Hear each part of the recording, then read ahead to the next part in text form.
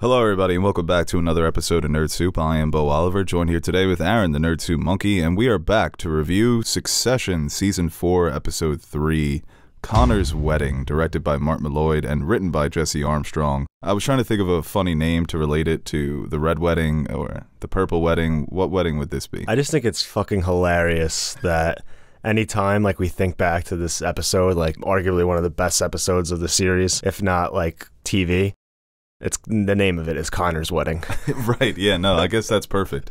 It will just be Connor's Wedding. Oh man, that episode when Logan died, what episode was that? It was during Connor's wedding.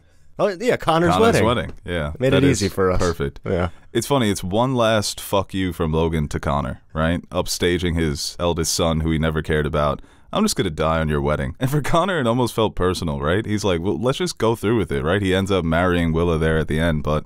That's actually nice. Right? Yeah, and even the conversation that they had. We're over here focusing on Connor and Willa.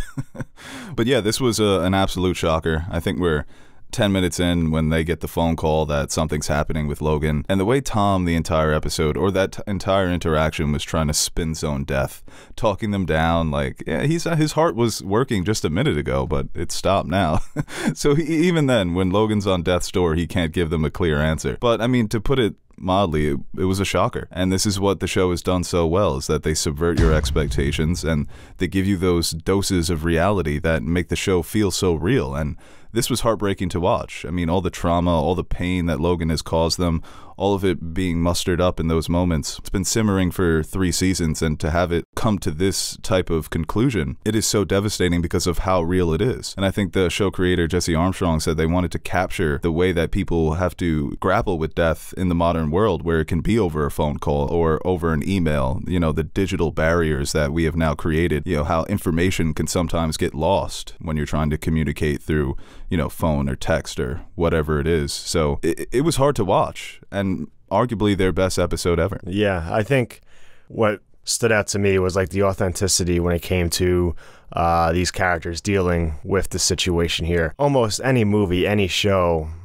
someone gets a call about someone dies. They have a little reaction, cut, and then maybe you're at a funeral or something. This was real time of them trying to process their grief and what to do next. It really impressed me the way they were talking about how they approach filming this sequence, basically doing it all in succession, back to back to back, keeping almost these super long takes, and they were setting around film around the set so they can quickly shift and didn't have to worry about reloading the camera and stuff like that. And I think that really resonates when you watch these scenes, because it is just so real, so fast moving, and it's something that I think this show has always done well, but I think it really shined here. Yeah, and I think, as you mentioned, the technical wizardry that was on display, their intention was to make it feel like a play, and you sort of, that raw emotion comes through the screen that you sense when you are watching a play, because it's only one take, right? And that's sort of how it felt. These were the one takes that these characters were giving, and their performances were so devastating and so raw and so emotional. Obviously, you know, the stuttering, the stammering, the denial, especially with a character like Roman, the disbelief with Kendall. I mean, Jeremy Strong is a fantastic actor, so when he has to act in disbelief, he's got the perfect face for it. And of course, with Sarah Snook as Siobhan, all of those emotions, it's amazing because Logan is such a larger-than-life presence. So even when you get that call and you've been grappling with this information for 5-10 minutes, you still feel like he's not dead. Mm-hmm. And it does speak to his personality and his presence in the show, but that's that real sensation you feel when you get that call that a loved one has passed away, that it can't be real, that right. They were just here. And a line that always stuck with me when thinking about Logan Roy is a line from The Godfather Part 2, when Michael Corleone says that Hyman Roth thinks he's going to live forever. He's this aging gangster. He's kept a tight grip on his empire, but nothing lasts forever. And I think with Logan Roy, it was intentional that he never prepared his kids for his death, or really molded them into actual successors, because 1, he thought he was going to live forever, and 2, that was just sort of the point of his character, is that nobody can do what I do. So now, you know, we're going to see the lack of preparation that these characters have to deal with his absence. Yeah. And for the character of Logan Roy specifically, to die this way, it just feels very appropriate. You know, the old saying is we come into this world alone and then we die alone. Well, in Logan's case, it's almost worse than being alone, right? You're surrounded by the parasites who are ready to get the ball moving in terms of what comes next and what type of power plays they're going to make, and his dead body is just lying there on the floor. So for all the despicable things he's done, you can argue that this was a death that he deserved. No forgiveness, no resolution. It's a little too late for all that. You only have your estranged children talking to your unconscious body through a telephone, unable to clearly express their love for you because of all the pain and anguish that you've put them through. As I said, it's an unceremonial death that is fitting for this type of character. And for these characters to have to end that relationship off, you know, Roman, the last thing he said to him was leaving him that voicemail, and he doesn't know if Logan even heard it, where he's questioning his loyalty once again, saying, are you fucking me around? And same thing with Kendall and Shiv. You know, the last interaction they have was Logan opening up to them and them slamming the door. So just adds so many elements of heartbreak. Yeah, it is fitting that everyone was always looking forward to where do these two parties, like the kids and their father, how do they either reconcile or fully just separate? And we never really get to see that play out because Logan's dead now. Right, yeah, reality just gets in the way. He's an 84-year-old man. He's super busy. He's had health problems. This could happen. Just like that, he's gone. He's off of the chessboard. And now you start to think, okay, what position do the Roy children find themselves in? Because of all the shit that they've gone through with their dad, all the back and forths and the battles of them trying to kill him and him trying to kill them, now he's gone. So at the very least, he was their shield. Now everybody in the company is going to be coming for that top spot. They can't fall back on daddy. They have to fend for themselves. So I think that starts to creep in, well, it definitely starts to creep in towards the end when they realize, okay, our father's gone, we have to mourn, but what's next? What's the next move? Because if we are late to the start, we're going to get lapped here. No, the balancing act of having to grieve your dead father and also have to think about things like even Shiv being like, can we let them stay up in the air for an extra couple of minutes? Like, just that's why it was so brilliant, because even though it was devastating, it was still hilarious. It was still Succession. No, this is just how they operate. Like, they can't do anything without relating it to how it affects them, like financially or with the larger in the larger picture with Waystar Royco. Like, that's one of the things that I feel like in the beginning people are hesitant to bring up, but like once Carolina kind of brings up like, hey, should we like start to maybe think of what we should do when we land, like once that happens, like the floodgates open, then every other character kind of slowly begins to realize, oh yeah, like we have other shit we have to deal with now. We can't fully focus on what just happened with Logan. Yeah, they get that news that they're preparing a statement and they realize, oh, the game is afoot. We have to get back. We have to put on our game faces and start crafting our own statement. It's so ridiculous. And Roman, like, again, seems to be like the only human one. I love when it was funny when him trying to show affection, especially towards Connor, like when they first tell him. That was like, I think that was one of the sadder moments, because when the kids are first reacting, I think as the audience you kind of have that same reaction they are, like, this isn't real, like, oh, something's gonna happen where, all right, he's breathing again, you know, they're not gonna kill Logan off screen and just say he's dead now, like, that's ridiculous. Or this was him faking it, right? Because he would do that shit, right? Or something. But did you miss me, kids? But when they like bring Connor into the fold and he has his reactions like, well, he never really loved me anyway, like, that's when I was like starting to really feel sad for everyone. And even Roman, like his little attempt to like hug and console Connor, time and time again, I feel like he's the one who I used to think was the most removed, but he seems like he still has the most humanity out of any of the characters. And even when he, like, it hurts him in the beginning of the episode when he has to tell Jerry that they're gonna fire her. Yeah, and the way he ends off, as I mentioned, leaving him that voicemail and then being in denial the entire episode, which was half heartbreaking, half hilarious, because when the rest of the group on the plane offers their condolences and Roman's like, ugh, you know, he's still holding out that his father is alive. Sorry for your loss. Yeah. And it's so funny when Kendall's got his assistant on the line. We need the best plane doctor. We need the best heart doctor. And get the best heart doctor in the world and the best airplane medicine expert in the world. You know, we're gonna fly them up there on a jetpack and shit. So these kids, they've been so spoiled. They've been handed everything their entire lives. They truly believe in these moments that they could save their father, that they can beat death. And it speaks to the disbelief that you feel when you're in mourning, the helplessness. but also the hubris and the arrogance that comes with being a member of the Roy family. You know, reality does eventually set in. And I imagine a lot of people will watch this and think, man, these kids, you know, they've been trying to get back at their father for so long, and now all these confessions of love. But that's, I think that's natural. That's what you see in the real world when you have this abusive relationship with a parent, that you still love them no matter what they've done, and that makes it more heartbreaking. You probably even love them more. You can argue maybe Roman's been the most abused, I guess, when you factor in the actual physical abuse. It almost feels like Stockholm Syndrome a bit coming from Roman, and that's why yeah, it's just all around. It just makes it made it hard to watch.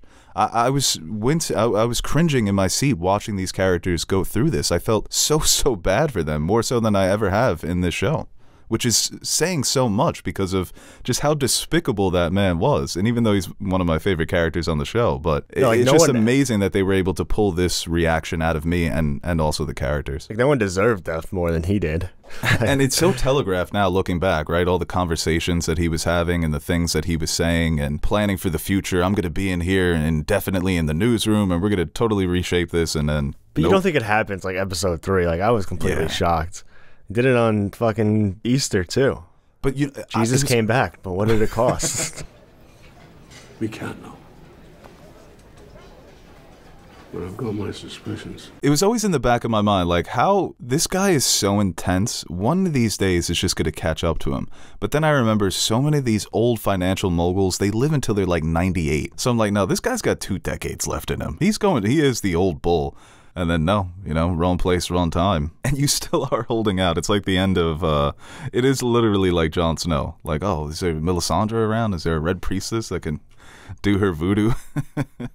Sweden's got some interesting tech. Maybe, I don't know, maybe Madsen could bring him back. Yeah, they should have kept going. Right, yeah. See what that tech whiz is up to. But yeah, I mean, to kill off such a powerhouse of a character, and Brian Cox, we've been so complimentary of him as an actor in this show, to kill him off with 7 episodes left, talk about a risk. Because as great as this episode was, we're going to have to see how it plays out. If there's a Logan-sized hole left in the rest of this story, I don't think there will be, because I think the damage that he has done is inescapable. That black cloud is going to be over them for the rest of their lives. I think it's going to dominate every decision they make. I don't think we're going to have moments where, you know, Kendall's seeing visions of Logan, but I think in the back of all of their minds, the criticism that he may have given to them with every move, it's going to be there. Right. I think it's a time where it can stick with them, and I think we'll see, because it happened so quickly and almost like it felt like real time. I don't think we really got to see the kids grapple with this. It was just mostly their instant reactions and those different stages of disbelief and, you know, everything that comes along with hearing something as altering and life altering as your father dying,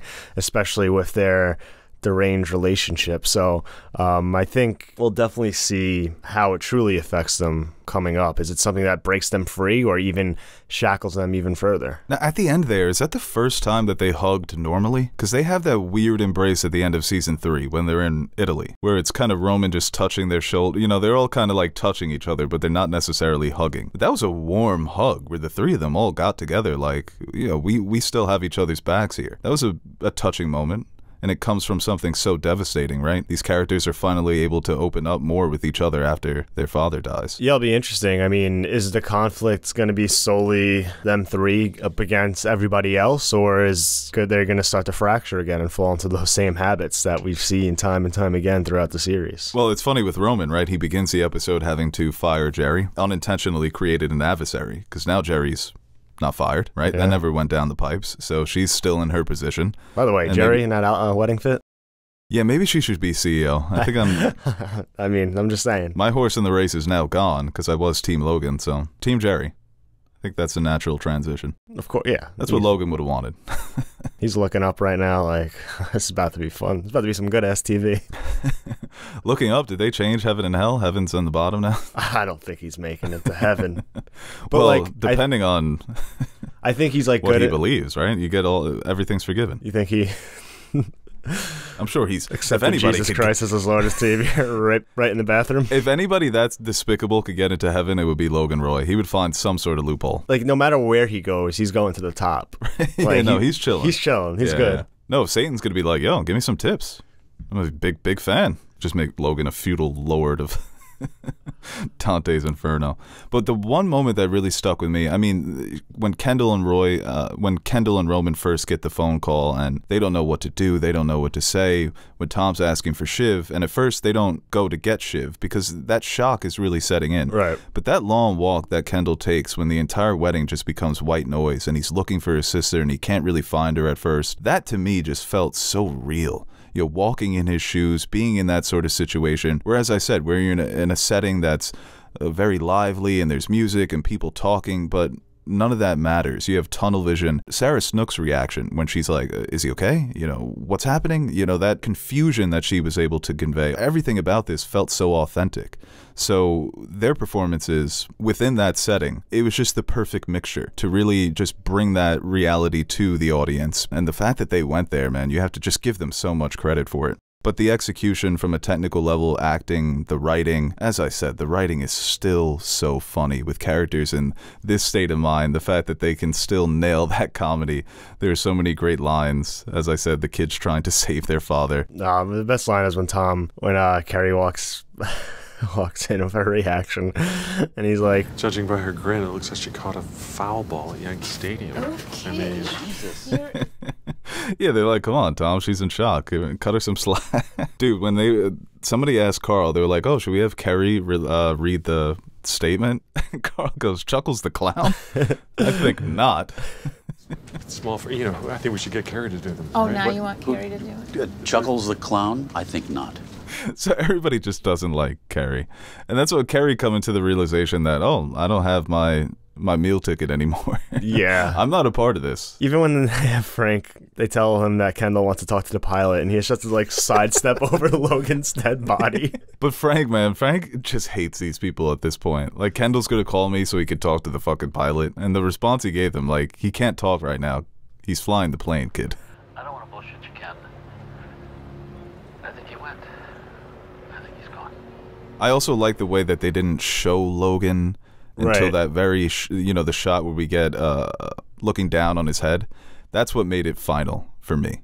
Because even though I knew he was dead, but there was just something about it that you just don't know until you see a body. You'll hear stories about people like, oh, they did CPR for 5 hours and kept him alive. Like, I thought it was going to be one of those situations. Right. But at the end of the too. day, like, after a few minutes, you kind of start thinking, like, we already kind of went through this in season 1. It's the first major conflict that we have in the show. So I didn't think they were going to go the route of repeating it. So I felt like, yeah, this is pretty much it for old Logie. Yeah, and that one shot did make it seem so final. You know, that's the last time that we're going to see Logan Roy on screen, and it's just him unresponsive on the floor, totally powerless.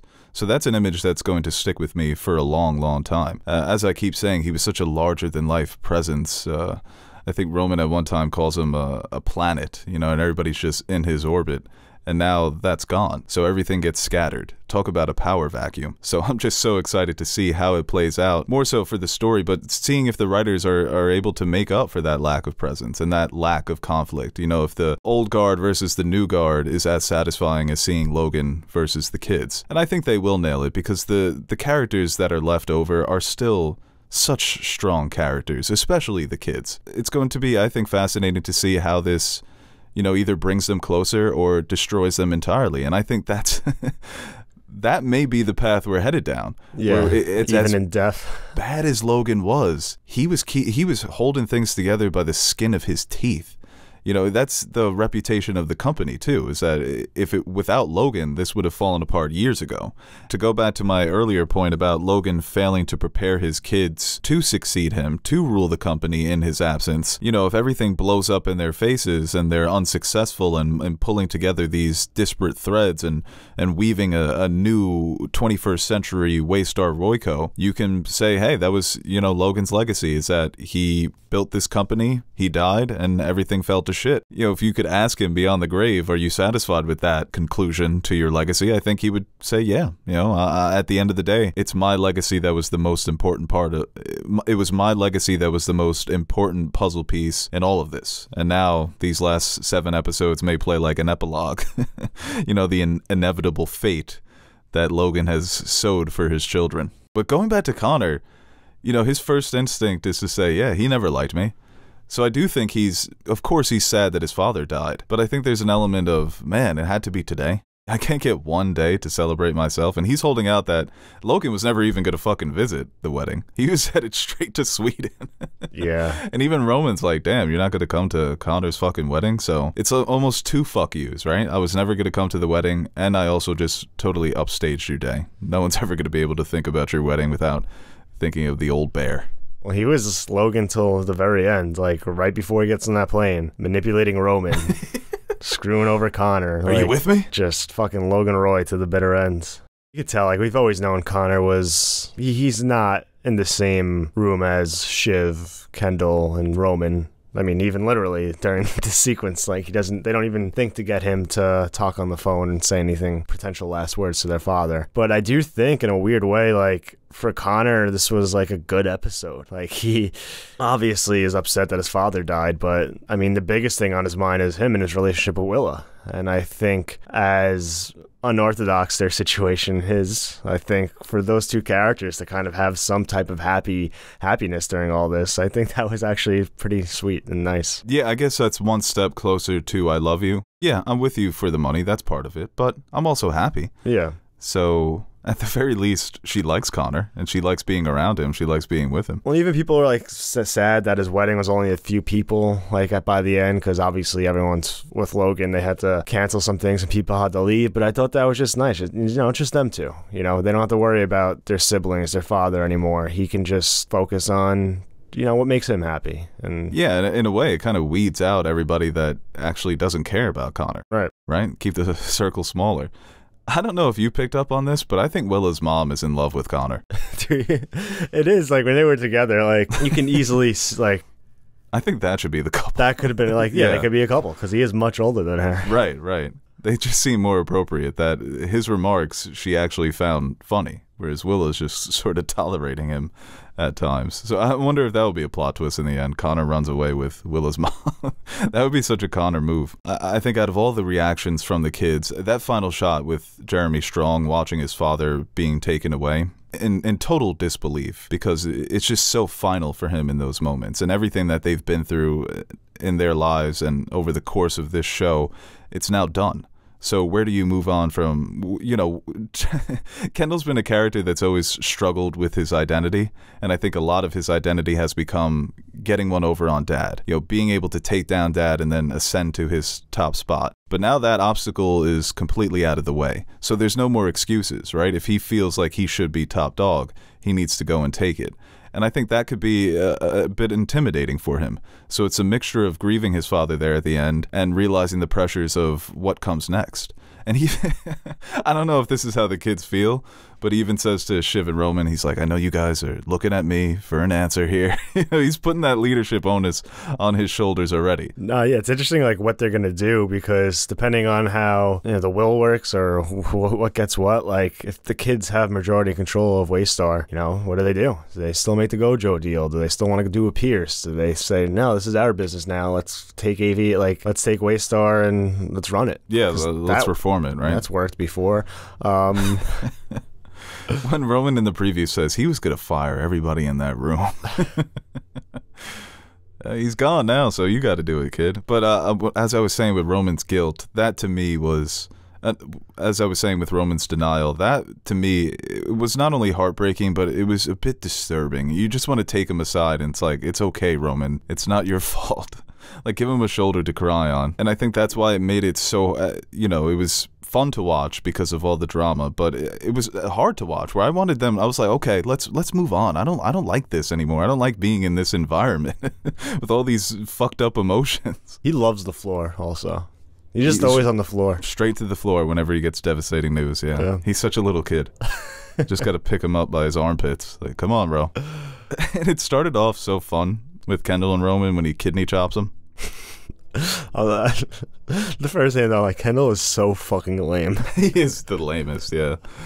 But you know what? I would like him as an older brother, you know? I could see why they have a good brother relationship. Yeah. Especially, like, them two. I feel like they've always just had a special bond that, like, obviously all the stuff they've gone through it's not what they would want or who they actually are. It's just everything around them and the circumstances that caused that divide. And I think there was a nice moment with Shiv and Kendall with the little handhold, you know? You know, a little subtle, but, like, when we talk about this family and, like you said, that embrace at the end, those aren't common. So when you do see him, it's very impactful. Yeah, even when they're trying to comfort each other when they're on the phone, when Roman takes the phone away from Kendall and he gives him that, he puts his hand on his shoulder, it's so awkward, it's so stiff. So gradually they start to embrace each other more just in this episode. It gets warmer and warmer and warmer, and it sucks that it has to come after something so devastating. But for Roman, I do think it hits him the hardest because of everything he was dealing with up until that moment, where he doesn't know if he's going to betray his siblings and go work for his dad, and he doesn't know if his dad is being earnest about this new job, being the head of ATN, having him do his dirty work. It's the same cycle over and over again, where, yeah, come with me, be on my side, but first I'm going to need you to do this, and then I'm going to need you to do something else. So Roman is picking up on that scent, and then gone. It's over. So he doesn't, you know, he was processing so much up until that moment, and now here's a whole new thing that you have to process, death. So that definitely came through his performance in this episode. As good as they all were, I think I was most fascinated by Roman's response. And even with Tom, like, his reaction to everything, like, obviously upsetting, shocking, but calls Greg. All right, you got to go to the office. I know, yeah, that motherfucker was moving already. Shit, like, he lost, and it comes out, like, he said, like, I lost, like, my safety blanket. So getting on the phone with Greg and, you know, trying to maneuver and set himself up. Dude, the writing between Tom and Greg, it's almost like they're not even a part of the same show. It's like they exist in their own little world. Like when they speak to each other, little Greggies? Little Greggies. Right, he's like, Tom, I'm a man, I'm not a word. And where did you get all these other Greggies? Where'd you get these Gregs? Or when, you know, Tom tells him that Logan doesn't want to see Greg because he finds him visually aggravating. And then Greg goes, I have a little list of nice things I want to say to Carrie. Tom's like, Greg, that's very weird.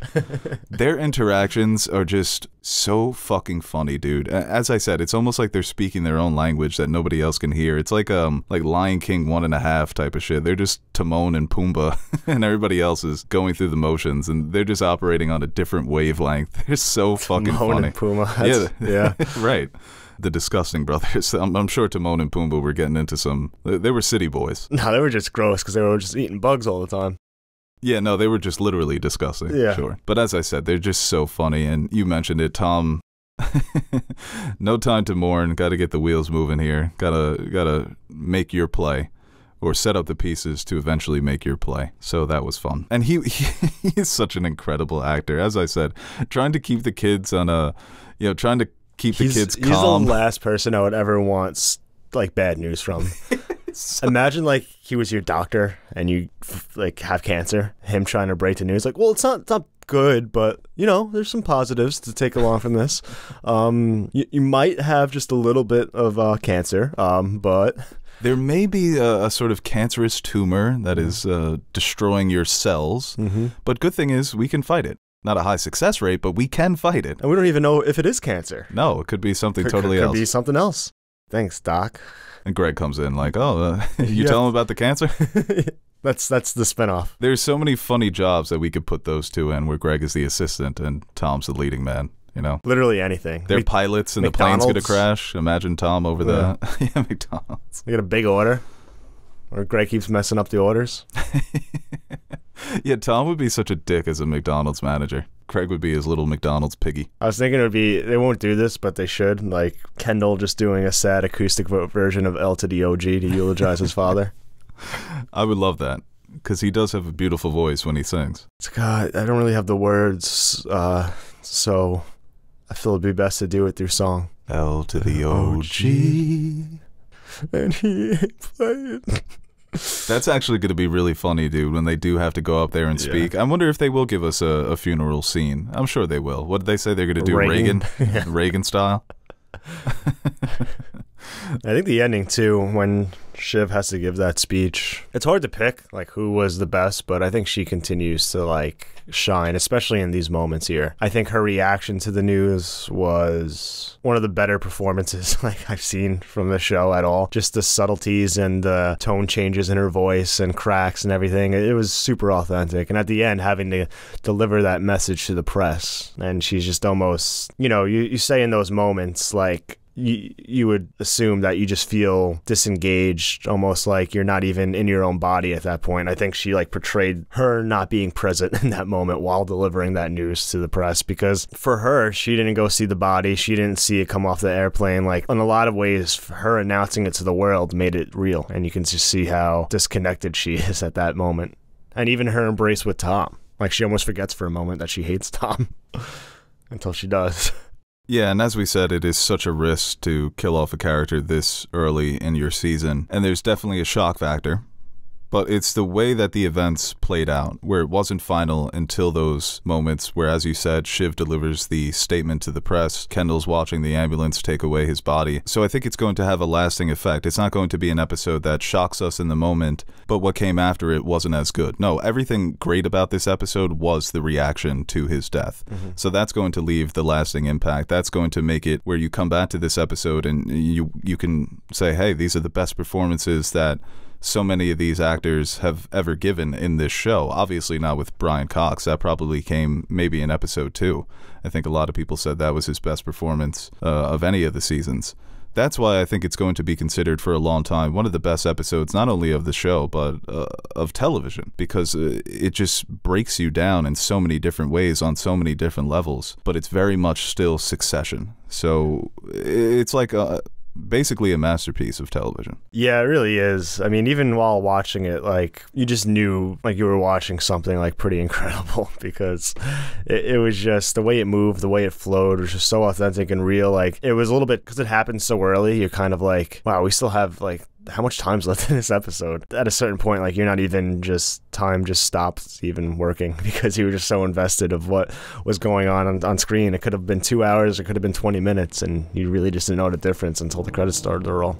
Alright guys, that does it for our review of Succession Season 4, Episode 3. We are excited to see where the rest of the season is headed, man. It should be really fun, and as I said, predicting this show has been, you know, I'm like, oh, they're going to go back and forth with Pierce and ATN and the election, all that stuff, and they're like, nope. Logan's dead. Pull the rug out, nice restart.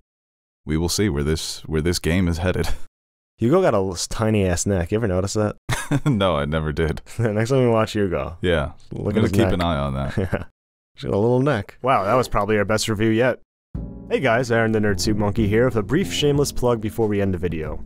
Do you ever feel like you don't have an adequate amount of nerd soup in your life? Like you're going to bed hungry and yearning for the nonsensical yet entertaining nutrients our podcasts provide? Well, we've come up with the perfect solution. The Nerd Soup Fan Question Podcasts, exclusively available to our Patreon supporters. You can sign up now by visiting patreon.com/nerdsoup, and for the price of only $1 per month, you'll receive exclusive access to our weekly podcast, where we answer your questions that don't make it to the main show. And while you're there, you can check out the other rewards we offer to our patrons, like stickers, mugs, t-shirts, behind-the-scenes footage, and appearing in the credits at the end of our videos. And that's exactly what we're gonna do right now. Roll the names of the nerds who make Nerd Soup possible. The reason why the crypto crash didn't send our lives spiraling down a black hole of no return. Alright, I'll stop talking so you can listen to this jazzy-ass music while checking if Beau spelt your name wrong in the credits.